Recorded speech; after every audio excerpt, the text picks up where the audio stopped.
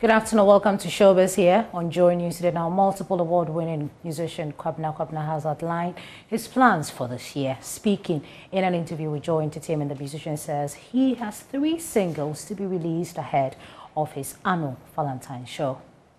To give the fans a feel of the album and experience almost every song on it. So what's going to happen is I'm going to give you guys 3 play. 3 songs for Valentine. Okay, so that will be in February. It will be before Valentine. So I'm going to release those songs for you to actually soak it. It's for it to get you up to my Valentine concert. I mean, Corona boy, COVID boy. I mean, our Valentine concert is coming back in February. So I'll give you some songs to actually feed on before I meet you in February. Away from Kwabena musicians Kwame Yuji and Kiddy have expressed excitement at holding their first concert at the Indigo O2 Arena in the United Kingdom. According to them, it's every industry player's responsibility to project the Ghanaian sound. Thus, they are taking the initiative. So what we can do is come together, work together. Charlie, when we all become big, you can decide that, okay, me say, but as we're all now coming, we need to learn from what the others are doing right. Instead of fighting, and I think pick the good things from it. It needs to be done. Somebody has to do it. Maybe it would have taken, some time, but it needed to be done. We can't just sit there and hope that, if not as somebody will do it, Charlie, we will be people. So once it's been able to be, some people are doing it. We've been in London to support other Nigerian acts before.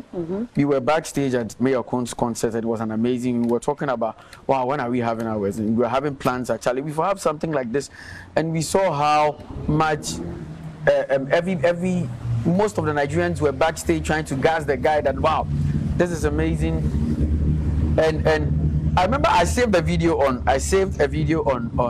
Instagram of Shopsido, if you know Shopsido. Yeah. After CK's performance on Whiskey's concert, and they were all like, yeah, we are waiting for your concert.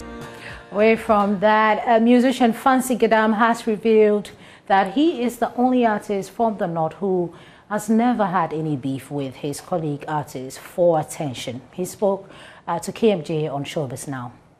But they forget, say, everybody having people. Everybody having people. Okay. My people are Gadam Nation.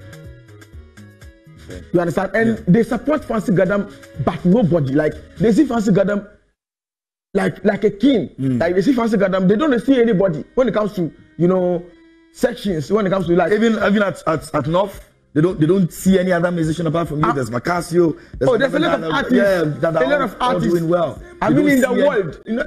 What are you talking about the world? Why no, because that is where you have the major fan base. So I'm looking at yours. Even with all the sections, they don't see all sections. They don't see all of them. Gadam Nation see only Fancy Gadam. Everybody has his nation.